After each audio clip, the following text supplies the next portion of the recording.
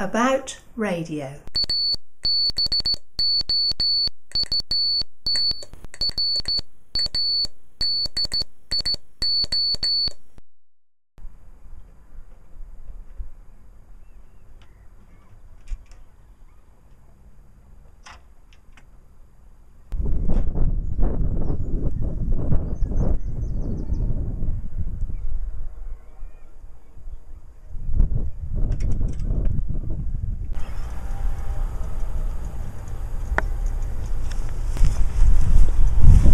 By putting this bar through the bottom of the mast, when it drops, it holds it against these two crowbars, and otherwise it would want to move that way and dig a big hole in the lawn.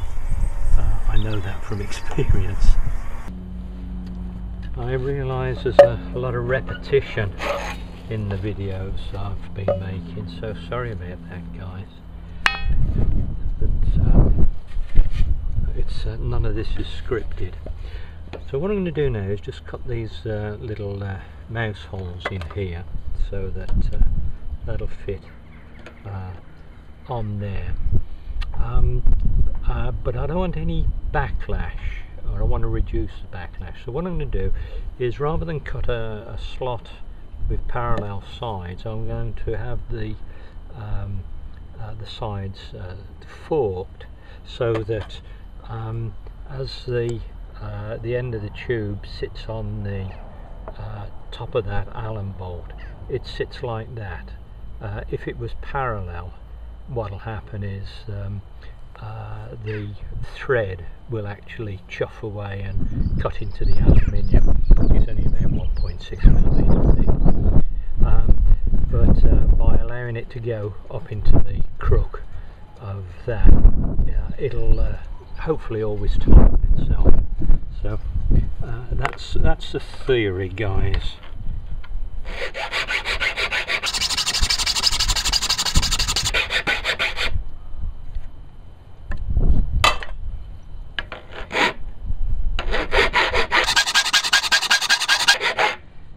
Probably enough. It's not going to go anywhere. No, it's nowhere near enough.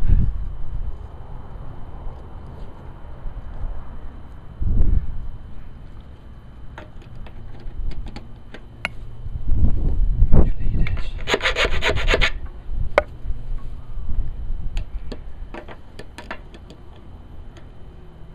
I should have done the other side first, and then I could have very easily have seen where it's exactly opposite without having to turn the mast round. Bugger. If I'd had enough sense to have done that one first, then I'd be marking my second one off on the top. So you can't think of everything, can you?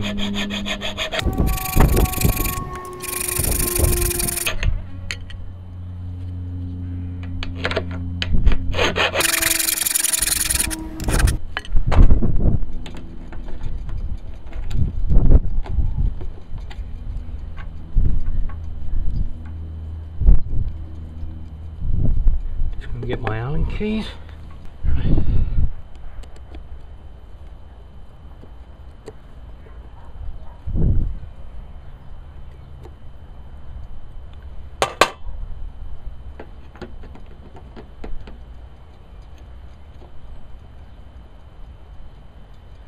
I made a bit of a mess of that.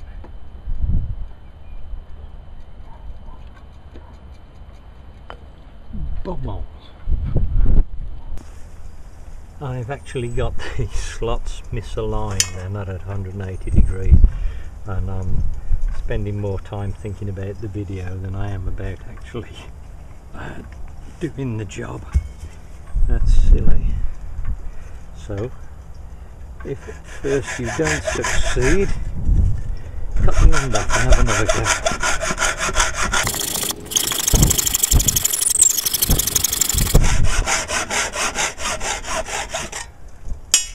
So you get this warts and all.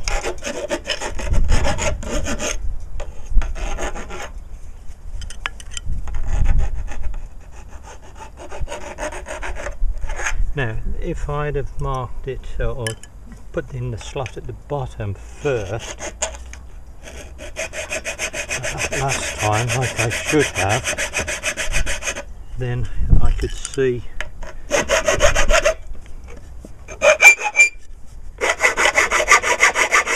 where to put the top slot.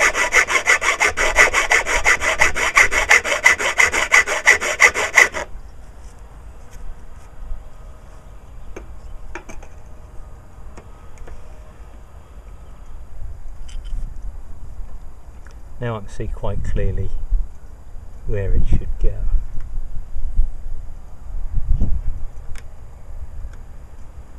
I say this is not good engineering practice by any stretch, but it's backyard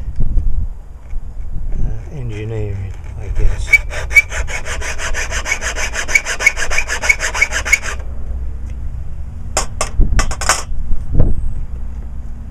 Double check it like what you know you should.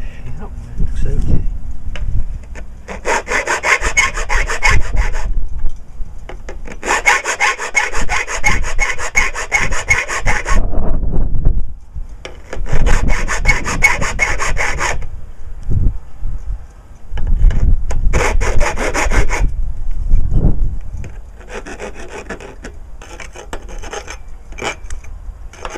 And I think that's about as far as I'm going to go with that. Yep, that'll sit in there. There's 6mm, 1/4 inch of engagement there. So there's nothing that's going to cause that to come disengage, because I've got the weight of the antenna pushing down into there, and if it does come on disengage for any reason, the mast can't fall over because it's got the guys at the top. Okay,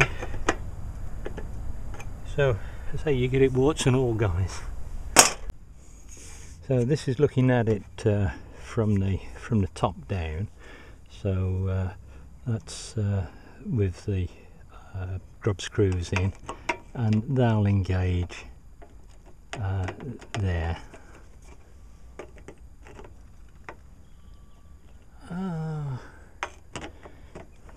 You know, I was right the first time.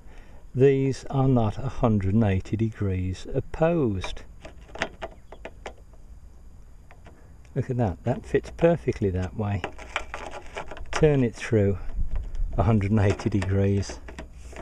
I couldn't understand why the first time I did it I was so far out. I took it for granted that they were 120 degrees apart. Sorry, 180 degrees apart. So never take anything for granted. There you go.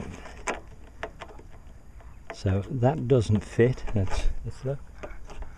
That's located on the bottom, and you can see it's 1.5 holes out. Turn it through 180 degrees and it fits. I bet that's what I did the first time. Anyway, there you go. As I say, I like to meet the bloke that knows everything. Yeah, look at this. That's the end I cut off. So that was the where I started, and you see it fits, or it would have fitted perfectly. But when I tried it and thought I'd got it wrong, I was there. I've just been uploaded the video onto the computer, and I can see the contrast is awful, so sorry about that. Take nothing for granted. You'd think 30 or 40 years in engineering would have taught me that, wouldn't you? There you go.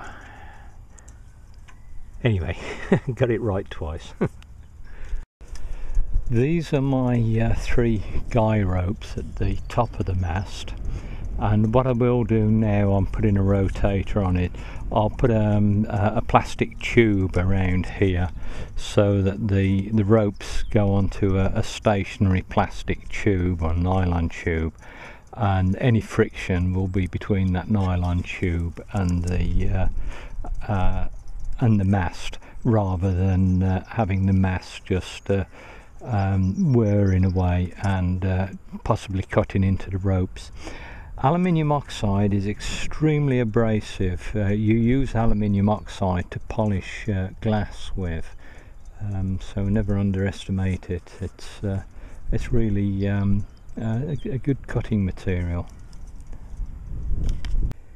I haven't got any tube that's exactly the right size, but I've got this, and it's a sheet of PTFE, that's polytetrafluorophylline, if you want to be clever.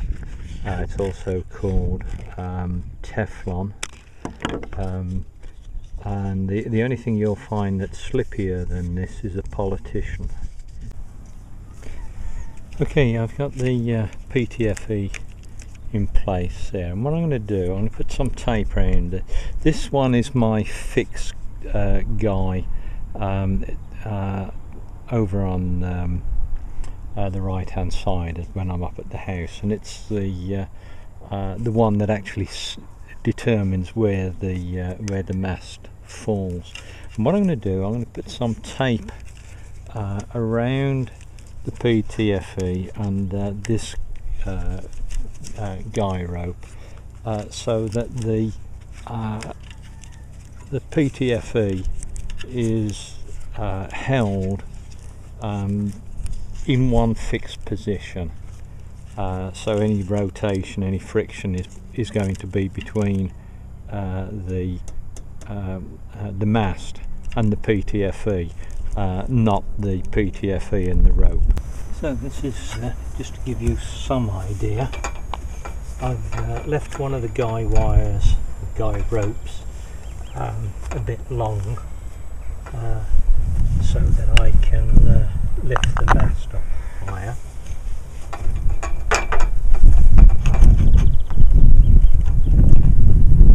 That's in there.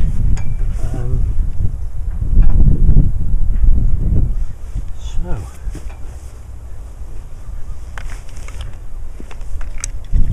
this is, let's say, just to verify that it's going to be something like okay. First gear.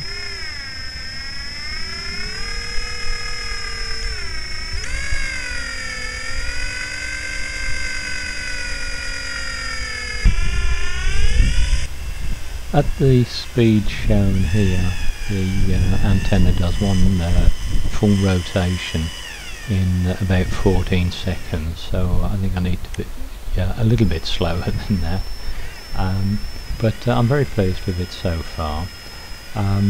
If you enjoy the video, then give it a thumbs up, so if it's entertaining or you learn something from it, as I never bother looking at any videos that have got a lot of thumbs down on them, because I think it's a waste of time. So your thumbs up, if you think it's appropriate, just helps others to see that maybe it is something worthwhile watching, and it also gives me some indication of what people think of what I'm doing and if it's worth bothering. Okay, that's as far as I'm going to go on this one. Hope you've enjoyed it, and I do seem to spend more time making the videos than I do actually doing the work, but I like to bring it to you, warts and all, and say hopefully somebody out there will learn something from it. 73s, my friends. Thanks for watching. Bye bye.